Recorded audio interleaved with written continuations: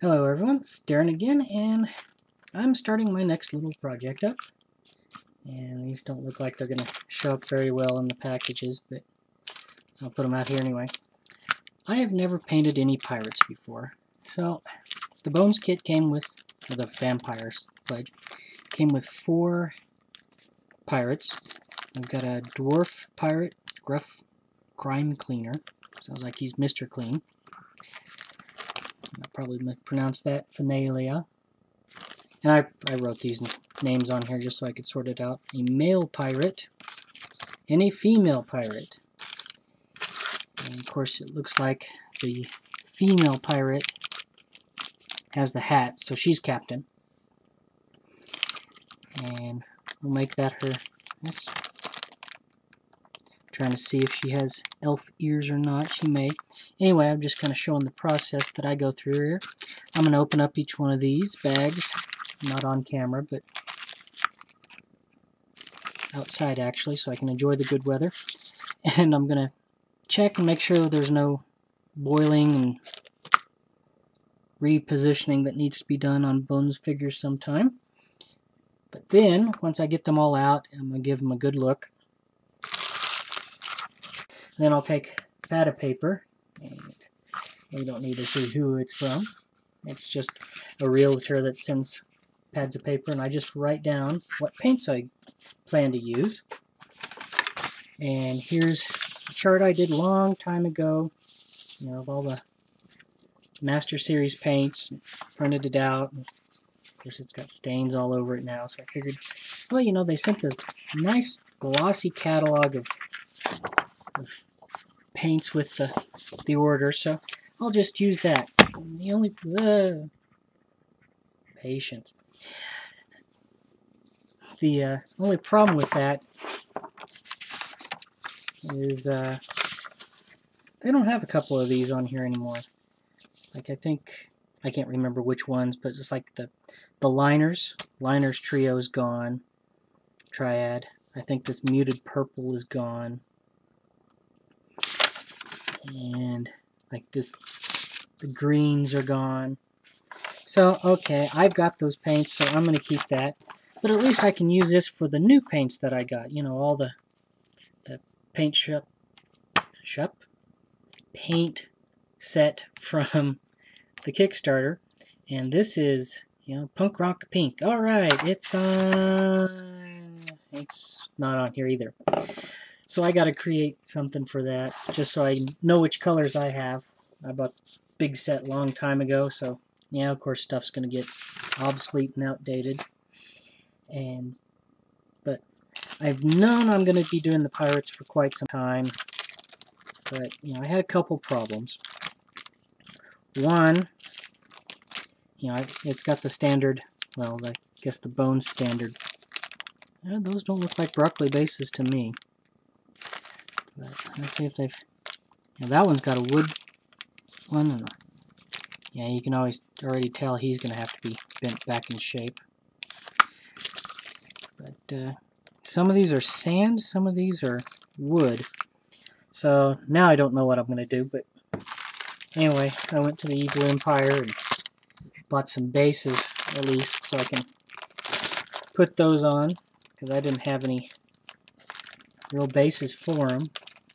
Now I've got enough resin kit that I could mold several bases really quickly by myself, but it's copyright violation, so I won't.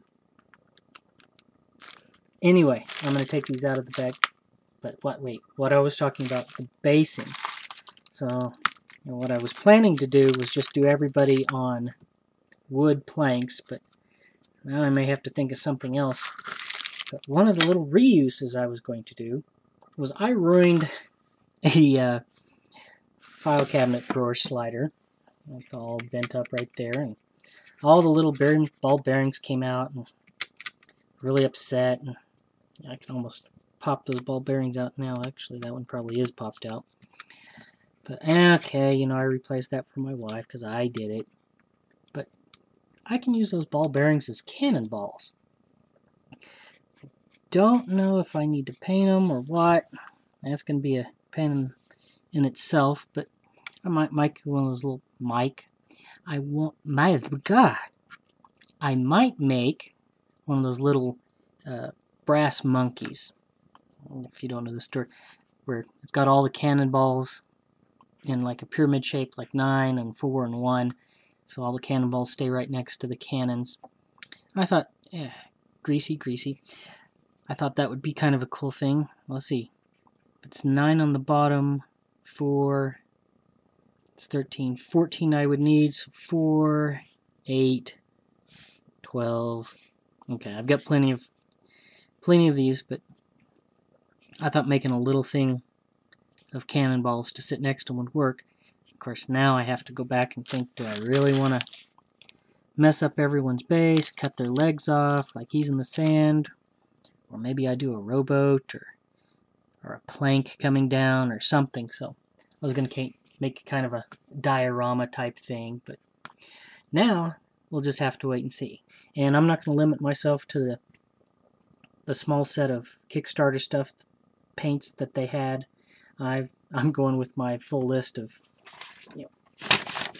all the paints I have available to me, so it'll be a little bit more fun to me this time, and we'll see where it goes. Say it's an introduction. My English today. As I was saying, I will make this an introduction video. Alright, I've got them all out of the package, and if you can notice, the quote female pirate is not standing up straight. She's got a definite bend to her, so I'm gonna have to try to unbend her, I think. Plus, every single sword is a little wonky. Put her up. That one's probably okay, so she could probably be fine. His sword, a little bit bent right there. So I'll straighten it out a little bit. I'll straighten out his arm some. And then Mr. Grime Clean. He is leaning way back, but I happen to like the pose. I didn't notice he's got a peg leg too. Anyway, so I'm going to leave him like that. I've kind of come up with a solution. He's got a sandy bottom. He's got a sandy base. She's got wood and base, and she's got a wooden base. And get that more down. So what I think I'm going to do is have him, I'm going to kind of build a little diorama with him. And so, the captain will be, I might even leave the lean a little bit. Have some wooden planks coming down. I don't have anything to pretend to be it. And then have her standing up above on like a part of a boat with a dropped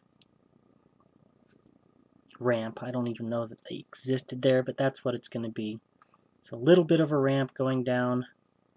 She's going to be on the ramp looking. He's going to be in some water. It's a little sandy. And he's going to be kind of looking back like, are you serious? That's what you want us to do? And so, I'll probably make a diorama somewhere like that big.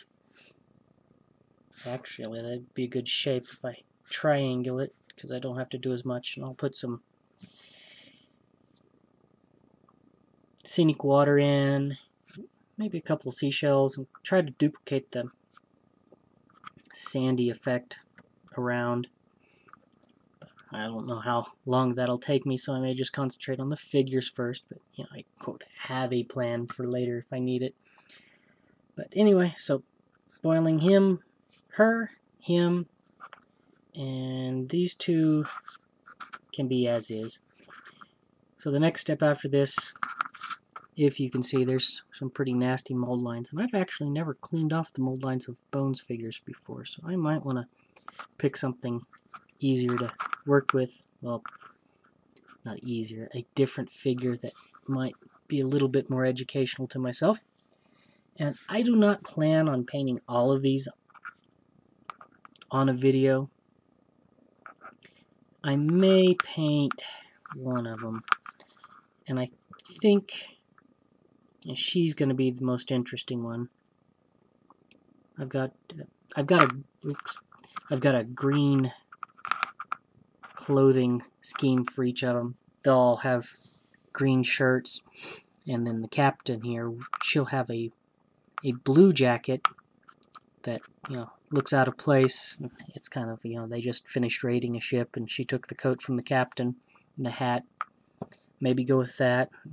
I've got a daughter, so she's going in a bodysuit. She's not going to be completely naked like it appears she is. And I think I'll do linen pants, that sort of thing. And I hadn't gotten too far in the plan, but I think he's getting rosy skin. The girls are getting fair skins. He's just bouncing around a lot more than metals. And then he's going to get tan skin. And I think that's about all I've got, and probably all I'll do this video. I gotta sit and play with boiling and how to get mold lines off bones figures. So anyway, thanks for watching. I'm going to call this an episode, and I'll see you all next time.